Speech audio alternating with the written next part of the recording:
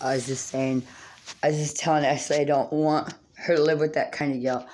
Ashley is determined to find a dragon species that will kill the person that is poisoning her. And that's the only thing she can do.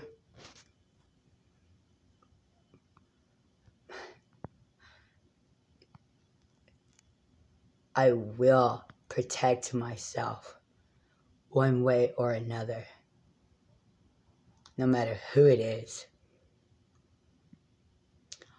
I guess do what you have to, because they're gonna magic kill Ashley. So Ashley has to magic kill them and get stuck as like a fighting dog. Is that really what the Mexican Mafia's answer is? Why don't you ask Slipknot why they are murdering you? Who do I have to kill to stop poisoning me? I don't know. But Blueberry does. Slipknot knows.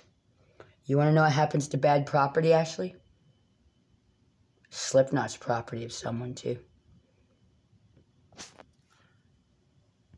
Go for it if you think it's going to help, but I don't. How do I make them stop poisoning me? I would just ask the Devil Mafia.